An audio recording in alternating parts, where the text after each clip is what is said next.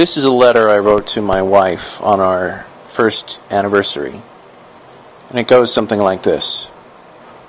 How does one measure the weight of a heart made lighter than air due to the joy that you bring me?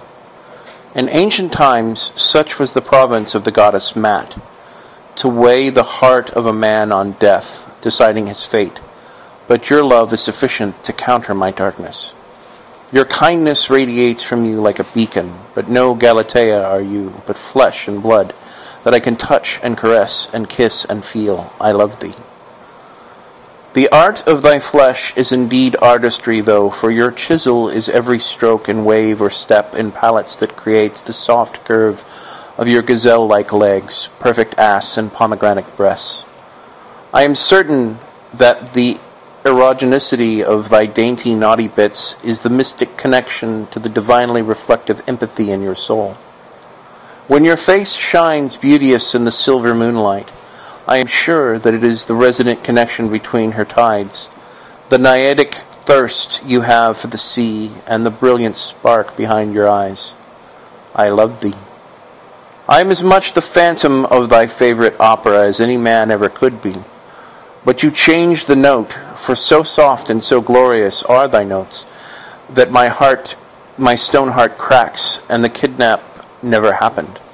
Instead of an ill-bred sequel, ours is a story of love undying, earned through the mutual calamity and fidelity of legendary historicity. I love thee.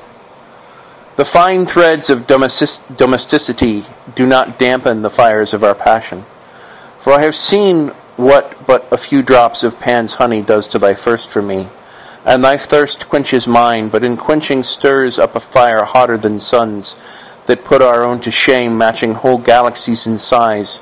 And with the thrust of my spear I shall test thy waters, even to the depth of thy pool, pearl opalescent cruxing and primordial steam of hot dripping droplets, that I tongue from thy smooth flush as honeydew and the grape. I love thee. By mind, by flesh, by spirit, and by soul I seek thy stars. By fate, by will, by deed, and providential union I call thee wife. Now and mine until the arch of time's arrow finishes out the cosmos and starts anew. While there is time, I would spend it with thee. Where there is eternity, I spirit walk the fire path, and every echo our whims take us. I love thee.